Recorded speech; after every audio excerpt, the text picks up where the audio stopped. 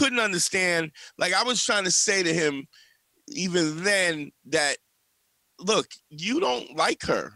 You know what I mean? Like, realistically, you really don't like her, right? But he still, Dre, what do you, I mean, you have time to, in retrospect, what do you think it was? Was it the sex? What was it? I don't even know, like, probably creature of habit type shit. Like, yeah, she's cool, comfortable, just right here. I'm cool. And then it was more so like, this area of my life is fulfilled. All I care about is comedy anyway, so whoever I was with was just somebody I was with. I wasn't putting too much thought into it. Right.